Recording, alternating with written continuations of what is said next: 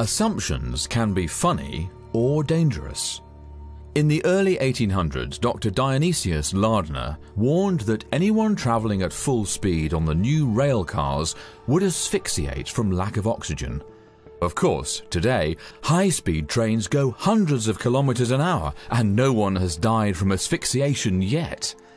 A harmful assumption made in the 17th century presumed that all blood is the same. Based on this incorrect assumption, a number of people died when their doctors transfused animal blood into their veins. Assumptions use known facts or accepted as true ideas to extrapolate beliefs that are actually unproven. The problem arises when an incorrect assumption is accepted as fact, and the more widespread the assumption, the stronger its power to delude. Today, Christendom is caught in a delusion. This delusion is based on a false assumption. Unfortunately, the assumption has the weight of nearly 1600 years supporting it. Masses of people have accepted this assumption as truth for no other reason than its age. The assumption is that the modern week, Sunday through Saturday, has cycled continuously and without interruption since creation.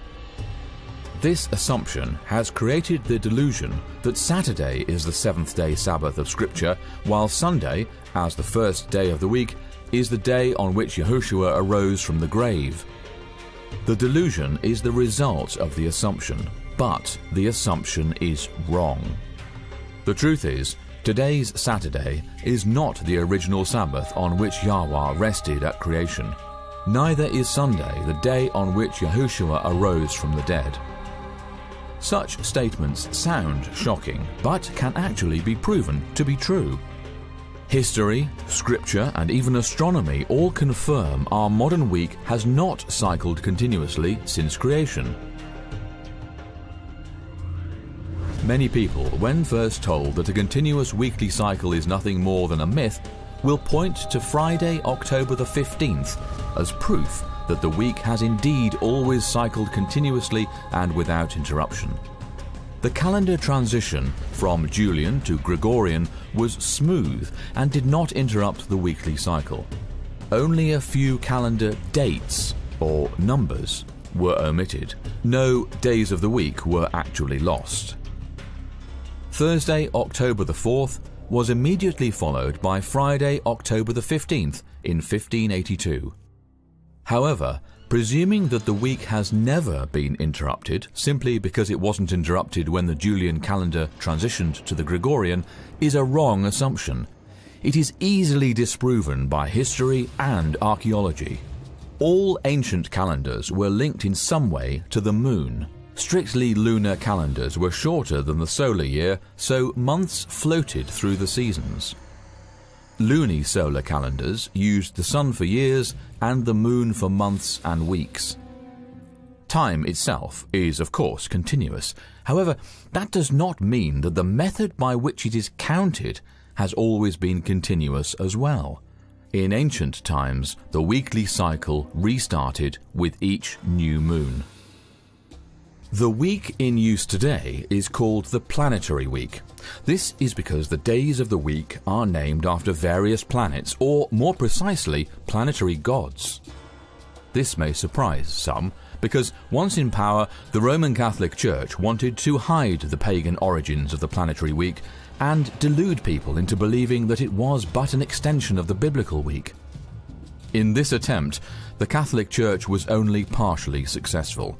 In a number of languages today, the original Saturday, or Saturn's Day, was replaced by the word Sabbath, while the original Sunday, or Day of the Sun, is referred to as the Lord's Day.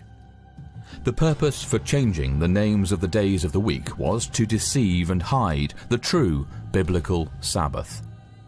Eviatar Zerubbabel, an Israeli professor of sociology at Rutgers University, documents the pagan origins of the modern week as well as the Roman Catholic attempt to cover up those origins. In his meticulously documented book, The 7-Day Circle, The History and Meaning of the Week, Zerubbabel establishes that the length of the modern week was a deliberate choice not an automatic extension of the biblical week. The Church, backed by the power of the Emperor, deliberately chose to use a week of 7 days in order to emulate the Jewish 7-day week. He says, "This should not be taken too lightly, as it could have chosen to assemble regularly in accordance with the traditional Roman 8-day weekly cycle." Zerubbabel is clear, however, that this does not make the modern week a Jewish construct. Rather, it was the convergence of both Jewish and astrological weeks around the time Christianity was being introduced into the Roman Empire that produced the 7-day cycle that has since spread throughout most of the civilized world. When people are presented with these facts of history, many point to the demonstrable fact that plenty of languages refer to the 7th day of the week as Sabbath rather than using the original planetary designation of Saturn's day. Zerubbabel explains this as well. He documents the attempt made by the Roman Catholic Church to change the pagan names of the week to the biblical numerical names. In other words, first day, second day, third day, fourth day, fifth day, preparation and Sabbath. The Roman Catholic attempt to replace the pagan names of the days of the week was not entirely successful. Even those languages that have derived from Latin use the pagan names for most of the days of the week. The Roman Catholic Church's efforts to suppress the pagan origins of the week, though only partially successful, is the reason why there are many languages today that have replaced the old Saturday with Sabbath and the original Sunday with the Lord's Day. Zerubbabel summarizes by stating, "Thus, by the early 4th century, when the Church finally gained control over the empire, it was evidently too late for any serious ecclesiastical effort to fully eliminate the astrological associations of the 7 days of the week." By contrast, Zerubbabel says the Orthodox Church was successful in suppressing the astrological origins of the modern week. There are only 5 European languages that still use the original planetary names for all 7 days of the week. All 5 are spoken in areas where there was little to no Christian influence during the time the use of the planetary week was spreading throughout Europe. The astrological influence is obviously even more pronounced around the fringes of the Roman Empire, where Christianity arrived only much later. Robert Leo Odom was another scholar that understood the pagan origins of the modern week, stating, "The dictionaries, encyclopedias and other general sources of information are practically unanimous in attributing the calendar names of the days to a pagan source. The modern week may be the same length as the biblical week, but that is where the similarity ends." When the planetary week first incorporated into the Julian calendar, the new 7-day week began on Saturday. This historical fact can be seen in this stick calendar found in the Baths of Titus, which were constructed in Rome in AD 81. Across the top are the 7 planetary gods in order of the days of the week. The very first god shown is Saturn. He is holding a sickle because he was considered god of the harvest. The next god in line on the 2nd day of the week is Sol, or the sun god, crowned with rays of light. The 3rd day has the moon goddess Lunar, crowned by the crescent moon.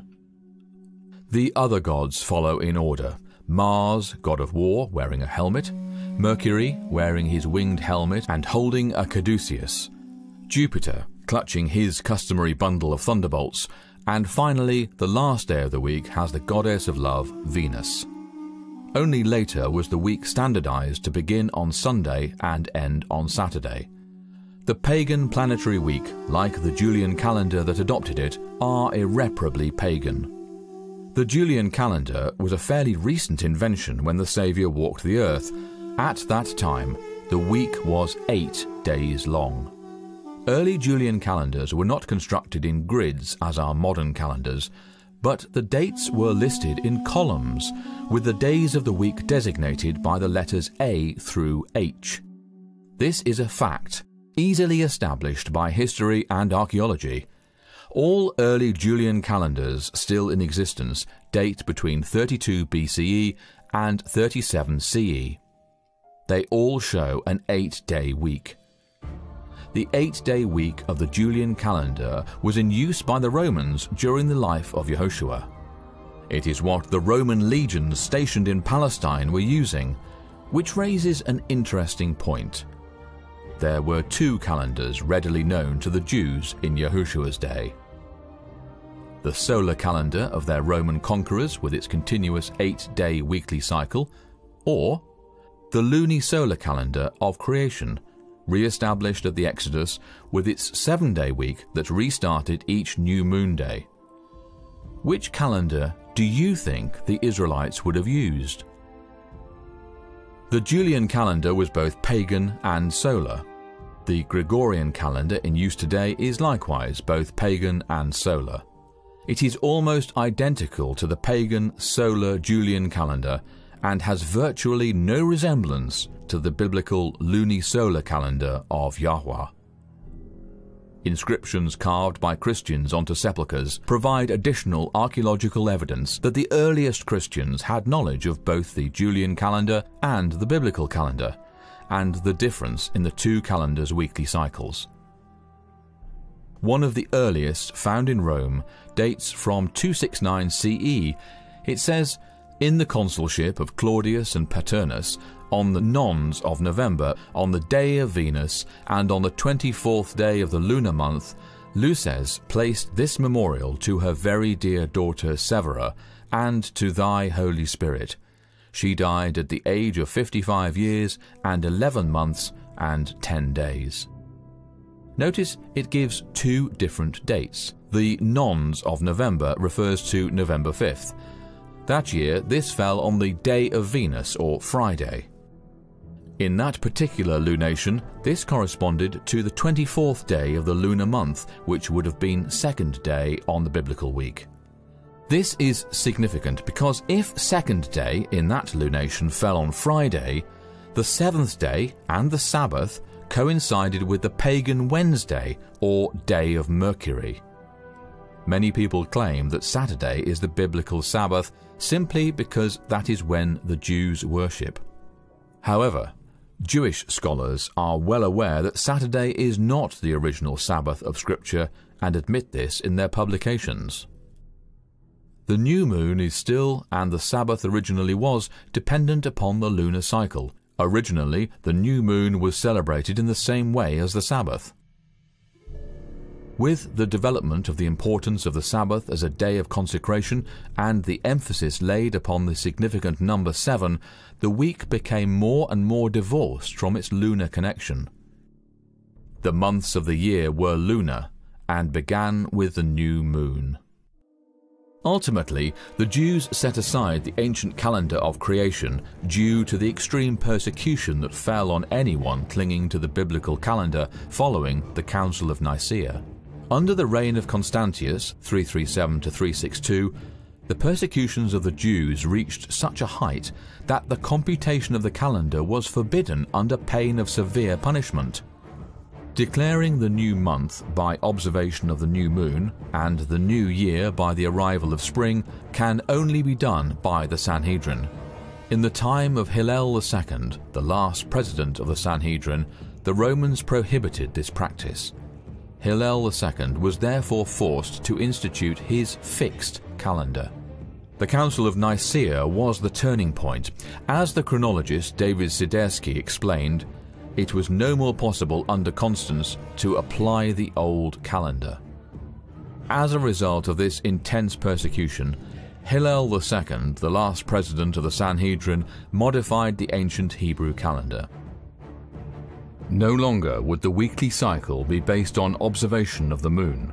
The Jews afterward worshipped on Saturday, the 7th day of the newly standardized Julian week. To conciliate the pagans to nominal Christianity, Rome, pursuing its usual policy, took measures to get the Christian and pagan festivals amalgamated, and by a complicated but skillful adjustment of the calendar, it was found no difficult matter in general to get paganism and Christianity, now far sunk in idolatry, to shake hands. The true biblical calendar was set aside in favor of the pagan Julian calendar. this was done for no other reason than to gain political power. Catholic scholars know this. The American Catholic Quarterly Review admitted the Sunday is purely a creation of the Catholic Church. The Ecclesiastical Review stated, they, the Protestants, deem it their duty to keep the Sunday holy. Why? Because the Catholic Church tells them to do so. They have no other reason. The observance of Sunday thus comes to be an ecclesiastical law entirely distinct from the divine law of Sabbath observance. The author of the Sunday law is the Catholic Church. This is significant because if Saturday is not the biblical Sabbath, then Sunday is not the day of Yahushua's resurrection. Sunday did not exist on the 8-day week of the early Julian calendar. Therefore, the Saviour could not have risen on that day. Sunday has no basis for worship, since it is a tradition of the Roman Catholic Church, just as they have always claimed. Patrick Madrid is an American Roman Catholic author, apologist and radio host. On January 5, 2006, Madrid was on EWTN, Global Catholic Radio Network. On Open Line, a call-in radio show, a listener called in with a question regarding the change of worship day. Madrid's response, while giving a Catholic spin to justify no longer worshipping on the biblical Sabbath, reveals he is well aware of the facts of history and Scripture. He stated, "What your brother-in-law may not understand is that the Catholic Church did not change that Sabbath commandment. The Catholic Church observes the commandment to keep holy the Sabbath, but it does so on the Lord's Day, and the earliest Christians transferred their observance of that commandment from Saturday to Sunday. First of all, because there was a distinct break between the Old Testament requirements, the rituals, and the Mosaic covenant demands dealing with the Sabbath worship and animal sacrifices and that sort of thing. And they wanted to show that Christianity was distinct from Judaism. It came from Judaism, but it was distinct from it. Celebrating the Lord's resurrection and death on the day that he rose from the dead seemed to be the most appropriate. The other thing that we should remember too is that our calendar that we follow, including Seventh-day Adventists, is not only a calendar that was devised by the Catholic Church, but also it is a calendar that's based upon the solar year, not the lunar year. And the Jewish calendar that was observed in the time of Christ follows a lunar calendar, which is several days short of the solar calendar.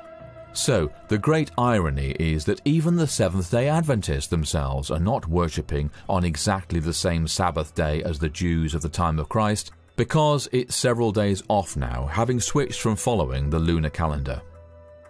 The facts of history establish that Saturday is not the Bible Sabbath, and Yahushua did not rise from the grave on Sunday.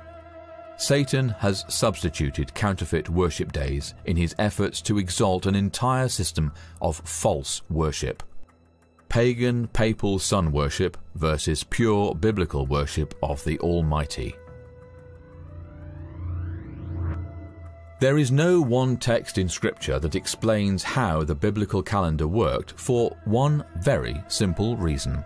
It was assumed knowledge, since everyone used that calendar.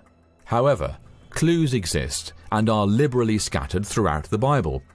When Scripture is compared with Scripture and contrasted with the modern calendar, the differences become very apparent. Scripture repeatedly refers to something that simply does not exist in the modern calendar: new moons. Clearly, a different way of calculating time was used. The difference in calendation is first encountered during Creation Week. Then Elohim said, "Let there be lights in the firmament of the heavens to divide the day from the night, and let them be for signs and seasons, and for days and years." And it was so. The word translated seasons comes from the Hebrew word moed, which means a fixed time or season, specifically a festival. It is used throughout Leviticus 23, referring to the feasts of Yahweh. "And Yahweh spake unto Moses, saying, Speak unto the children of Israel, and say unto them, concerning the feasts of Yahweh, which ye shall proclaim to be holy convocations, even these are my feasts. The very first feast listed was the weekly feast of the seventh-day Sabbath. Then the others given were the annual feasts. Since the Jewish festivals occurred at regular intervals, this word becomes closely identified with them. Moed is used in a broad sense for all religious assemblies. It is a common term for the worshipping assembly of Yah's people. Time is measured by movement. The purpose of tracking the moon's movement was to establish holy days. This is clearly spelled out in Psalms. He appointed the moon for seasons. Here again, the word translated seasons is moed, or the worshipping assemblies of Yah's people.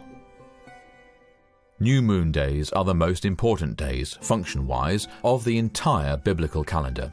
They regulate the beginning of the months as well as the beginning of the weekly cycle. The month was a unit of time closely tied to the moon. The Hebrew word for month also meant moon. The reason for the connection between the month and the moon is that the beginning of a month was marked by a new moon. The moon was carefully observed by the people of Bible times. Where the Julian and Gregorian calendars both have a continuous weekly cycle, the biblical calendar does not.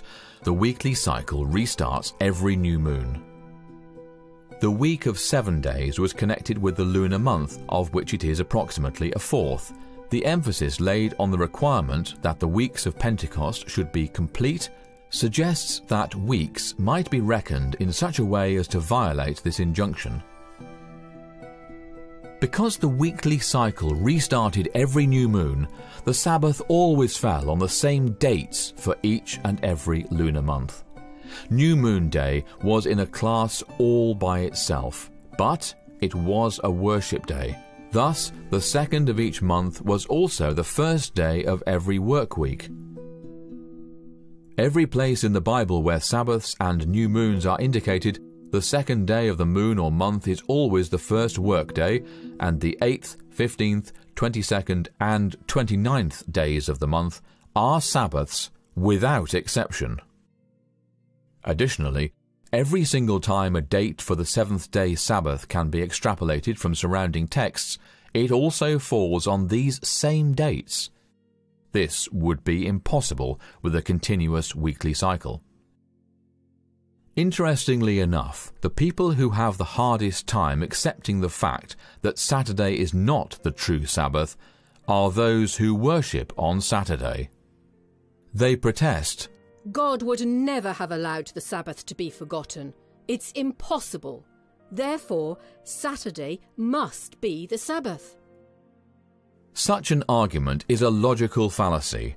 Not only can Saturday be proven to not be the true Sabbath, but in Scripture, Yahweh himself declares that the Sabbath will be forgotten and that he will be the one who ensures that it is forgotten.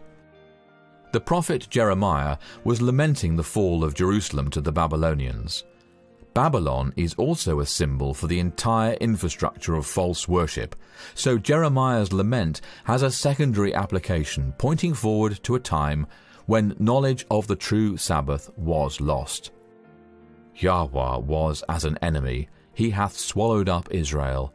He hath destroyed his places of the assembly. Yahweh hath caused the solemn feasts and Sabbaths to be forgotten in Zion.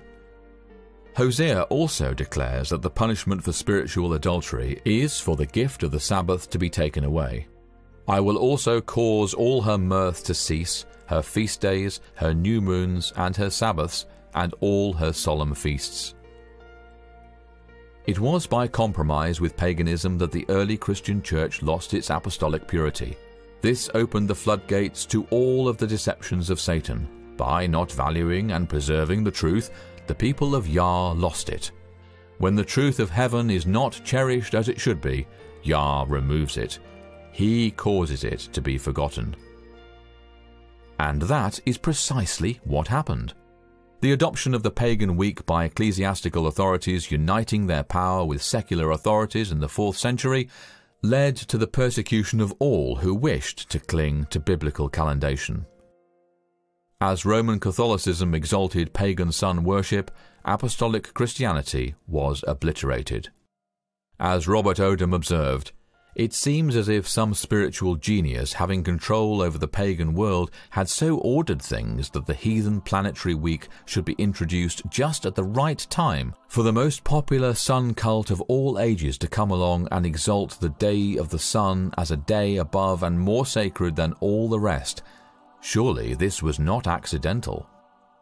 This slow metamorphosis from pure apostolic Christianity to a Christianity intertwined with pagan calendation principles is largely responsible for the lack of knowledge existing today regarding the true calendar of the Creator. The pagan continuous weekly cycle reaches so far back in history, it is assumed that a continuous weekly cycle has always existed. The historical facts of the Julian calendar have been forgotten, and circular reasoning has been used to prove that Saturday is the biblical Sabbath. The Sabbath is important. It makes no sense whatsoever that the Creator would not have established a method of time calculation whereby anyone, anywhere and at any time could know when the Sabbath comes. Yahweh, remember, is the Creator of all. He didn't need to give Adam and Eve a calendar printed on a piece of paper. He embedded his timekeeping system into the very fabric of creation and installed it in the skies for all to see, regardless of where they were on earth. It likewise defies all logic for Yahweh to entrust the calculation of the Sabbath to his enemy, Lucifer, or to the Pope himself. The modern Gregorian solar calendar is a papal invention. It is even named after Pope Gregory XIII. When it was first introduced, only 3 countries accepted it, and those were all Catholic countries. The other countries rejected it for being Catholic. And yet, the Julian calendar the other countries clung to was no better, as it was a pagan calendar. Only the lunisolar calendar of creation has the ability to pinpoint Yah's true Moedim, heaven's appointed times for worship. Truth has been so scattered and buried under centuries of error and assumption, it requires patience and painstaking attention to detail to assemble the various missing puzzle pieces of truth. However, recorded in the starry heavens is more evidence that helps to establish beyond a doubt that Saturday is not the Bible Sabbath. These are the date of the crucifixion and the international dateline. Scholars from Sir Isaac Newton to astronomer Carl Schoch have attempted to establish the date of the crucifixion. Repeatedly, the mistake they have made is trying to use a proleptic calendar. A proleptic calendar is simply a calendar that extends its dating system backward to time before its actual introduction. Extending the Gregorian calendar backward to dates preceding its official introduction in 1582 produces the proleptic Gregorian calendar. This can be done with any calendar. There are certain limitations to proleptic calendars, however, and nowhere is this more clearly seen than in the various attempts to establish the crucifixion date. Believers today have tried to count backward to the time of Yahushua to prove that he was crucified on a Friday. Others have done the same, attempting to prove he was actually crucified on a Wednesday. However, both are impossible for no other reason than the fact that neither Friday nor Wednesday had yet been introduced into the Julian calendar. The Julian calendar at that time still used a week of 8 days. Therefore, any claims that the Saviour sacrificed his life on a Friday or a Wednesday is based on proleptic dates, nothing more. It is true, however, that Yahushua was crucified on the 6th day of the week, the Passover. Leviticus 23 gives the date for the Passover. In the 14th day of the first month, at even, is Yahweh's Passover. On the lunisolar calendar, the 14th day of every month always falls on the 6th day of the week. So, without a doubt, Yahushua died on the day before the 7th day Sabbath. This is confirmed by the Gospel of John.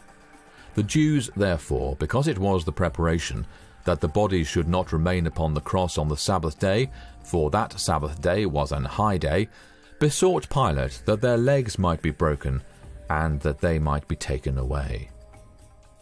The day following the Passover is not only the seventh-day Sabbath, it is also the first day of the Feast of Unleavened Bread, and on the 15th day of the same month is the Feast of Unleavened Bread unto Yahweh. 7 days ye must eat unleavened bread. In other words, a high Sabbath. The prophecies of Daniel, when understood correctly, pinpoint 31 AD as the actual year of the crucifixion.